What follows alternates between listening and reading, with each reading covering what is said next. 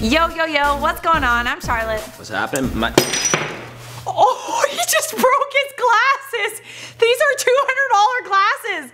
Oh my God. Just happened, guys. Oh my God, that just happened. On camera, this just happened. So, to show you it's not fake, these are real Ray-Bans. Well, it's Halloween week, so that means there's lots of scary satanic things going on. But Satan 2 is on a whole other level. It's the world's most powerful nuclear bomb. Oh, I thought it was the guy that just broke my glasses that cost $200. Russia has just unveiled its newest nuke.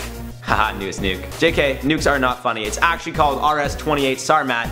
Satan 2 was the nickname given to it by NATO, but it's pretty fitting, isn't it? The original Satan missile was developed in the 1970s during the Cold War.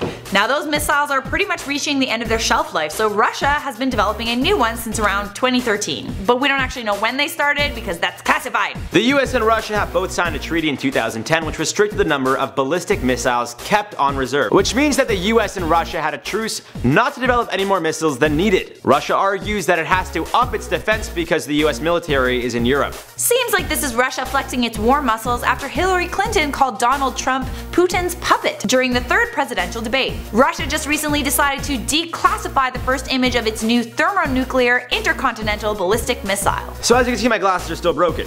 And here are some of the bomb stats. To put it in perspective, you know the bombs that were dropped in Hiroshima and Nagasaki in 1945? Yeah, Satan 2 is like 2,000 times more powerful than those. Satan 2 has the capability of wiping out an area the size of Texas with just one blow. It can hit any target on either side of the United States. Its range is greater than 11,000 kilometers, which is a little less than 7,000 miles. It has a speed of 7 kilometers a second and it weighs 100 tons. According to the maker of the missile, Makeyev Rocket Design, the Sarmat is designed to provide strategic Russian forces with a guaranteed and effective fulfillment of nuclear deterrence tasks. So in other words, it pretty much just can't fail. Well, you might think, can't we just shoot it out of the sky if it's coming toward us? Yeah, no we can't.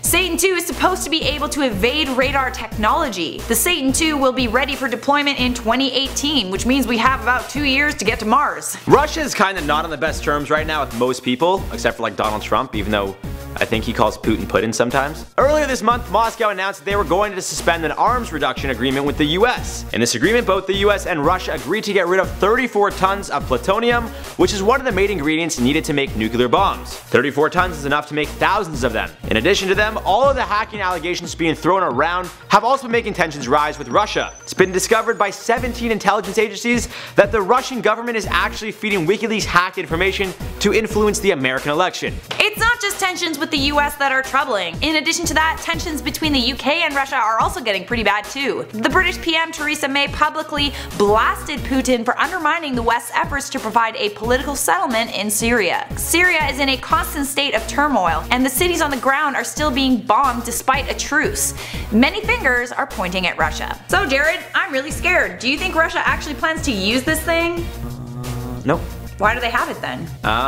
Just cause it's kinda like a, hey look who has a bigger dick. America's like, we got a huge military, and then Russia's like, we got a bigger dick. Okay, but no, it's actually really serious guys. Hopefully Russia never plans to use it, but if they do and IO still exists, we will be there to tell you all about it. But if they do, it'll probably wipe out. If they hit US, it might hit Canada too. Like we're close. Oh no, everybody likes Canada. Nobody's gonna bomb us. But we're like mad close. We're near Michigan. Anyways guys, that is all for now, and we'll see you in another video. And just so you guys know, my glasses are still broken.